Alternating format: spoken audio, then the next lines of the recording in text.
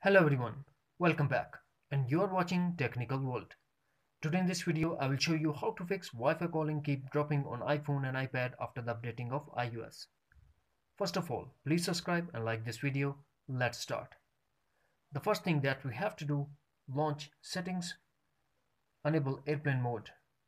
Lock your iPhone for a couple of minutes, then unlock your iPhone and disable airplane mode. Solution number 2. Turn off Wi-Fi assist. For that, go to settings, tap on mobile data and turn on mobile data. Now scroll down and turn off Wi-Fi assist. Solution number 3. Turn off and turn on Wi-Fi calling. For that, first launch settings, scroll down, find and tap on phones. Here, tap on Wi-Fi calling. Now turn off Wi-Fi calling on this iPhone. Once you turn off, restart your iPhone and turn on this feature back. Solution number 4. Force restart your iPhone.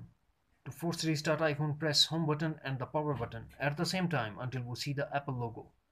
And also depend on your iPhone model to force restart. Solution number 5. Reset network settings.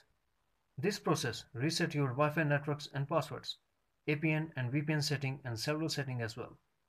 To reset network settings, go to Settings, tap General, then tap Reset and tap Reset Network Settings. Put your iPhone passcode and tap again Reset Network Settings to confirm this action.